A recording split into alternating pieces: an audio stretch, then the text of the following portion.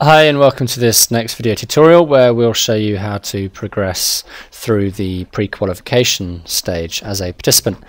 You may have been invited to an event. In this case we're looking at the current event called Widgets, and within this event we can see who is running it, what type of event it is, whether it's got questionnaires and RFQ, and any of the deadlines, which you can see at the top.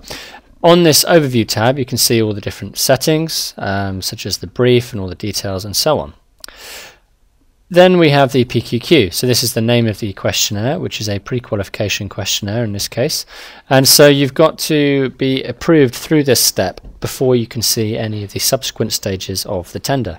On the right hand side you can see a message board, so you can always ask your host any questions you may have as you go through this.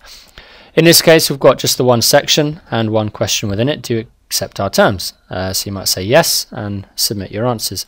You can save progress as well if you wish to come back to it another time.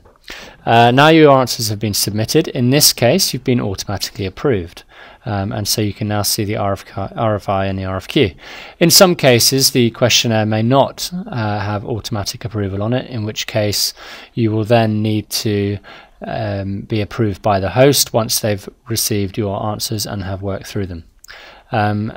At this stage you can now progress through to the additional questionnaires as well as review any tender documentation that may be available, and you can carry on. Many thanks.